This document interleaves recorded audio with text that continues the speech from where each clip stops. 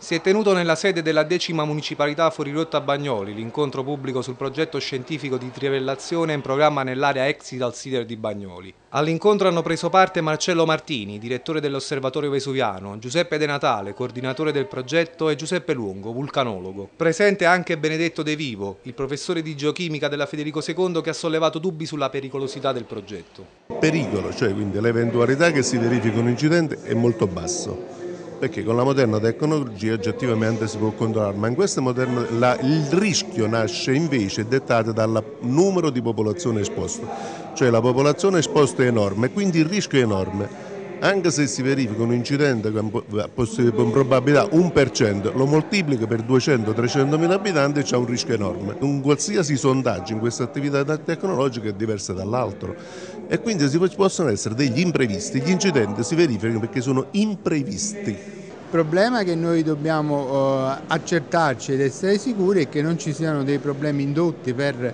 fenomeni quali il dilavamento di sostanze inquinanti, bolle di gas che potrebbero in qualche modo produrre qualche problema sia al sito di carotaggio che alla popolazione. L'INGV ha commesso un errore di comunicazione di tutta quella che è stata la vicenda, soprattutto con gli enti istituzionali locali, quali la municipalità. Questo territorio già soggetto a bradisismo e a varie evoluzioni, diciamo, vulcaniche, non può essere soggetto anche di esperimenti senza le garanzie, quindi questo è fondamentale che emerga dalla riunione di questa sera.